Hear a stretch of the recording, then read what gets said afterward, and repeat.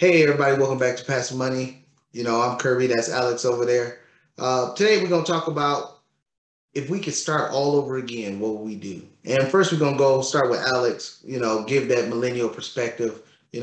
Most people that's probably watching closer to his age than mine, but still people that's closer to my age, it'll give you stuff. And then if you have kids that's, coming up, getting to that age of wanting to be independent and move out the house, take some of the lessons that Alex is bringing and some of the lessons that I'm bringing to the table and start teaching those to your kids and teaching them to your kids so maybe they can, learn from our mistakes and improve. And besides just teaching it to your kids, start adopting some of these philosophies and showing to your kids exactly how financial freedom works. I mean, it's great that kids are I'm saying kids, but the teenagers and people in their 20s and 21s, 22s are following us, learning things to improve their financial situation. But this is for all age groups. It don't matter if you start at 30, 40, or 50, you can still reach financial freedom in the time you still have left here on earth.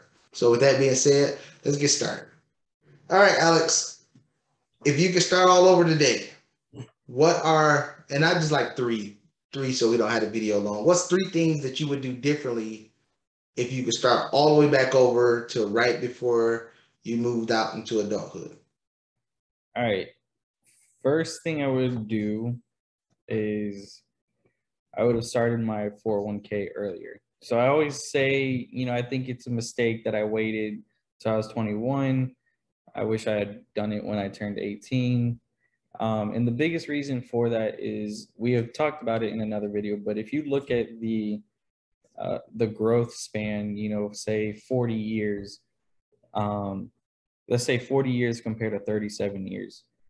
The balance in which your 401k would be in 40 years compared to 37 years at the amount you would be contributing and the growth that it would have year over year is hugely different, because by the time it starts hitting those decade marks, the balance grows more and more. And so the percentage that your account grows, that percentage number is higher and higher each year, compounding.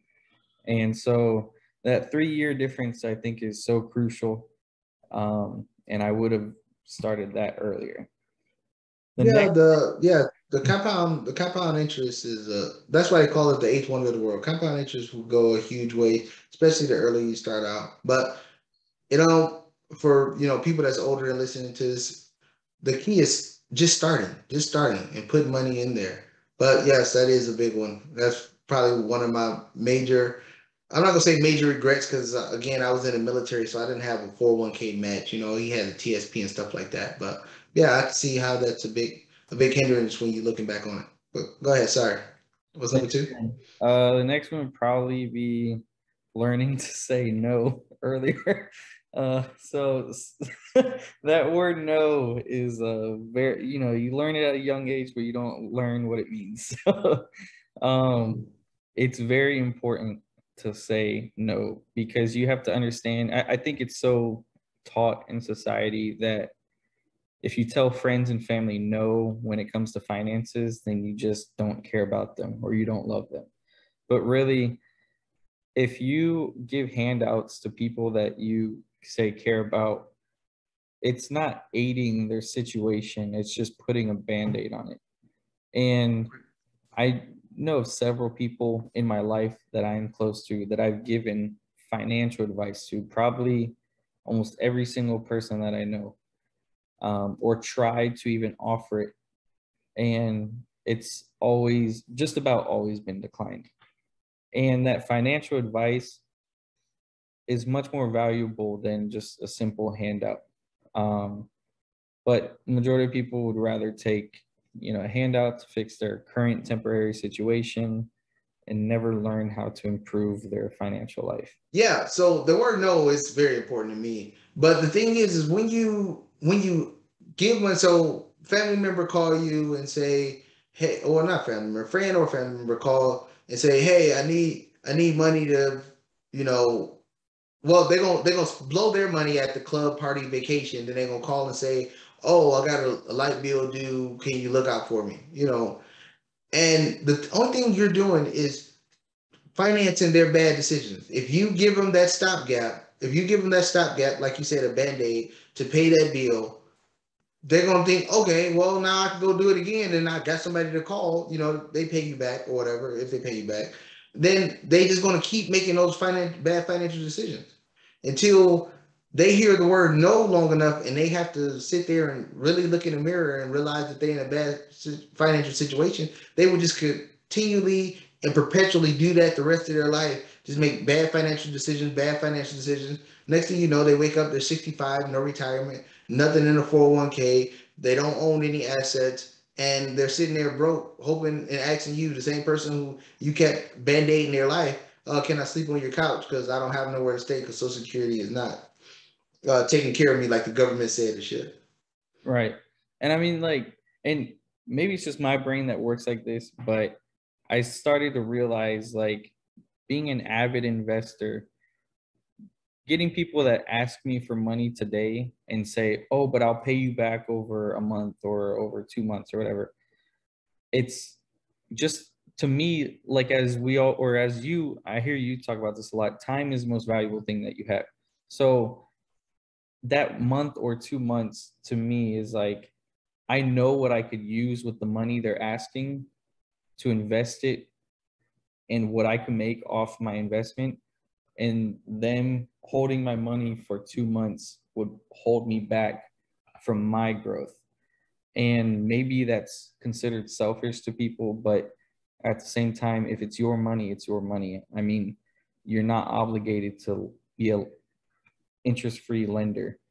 And in that situation, I think as you start investing, that it's a definitely a setback.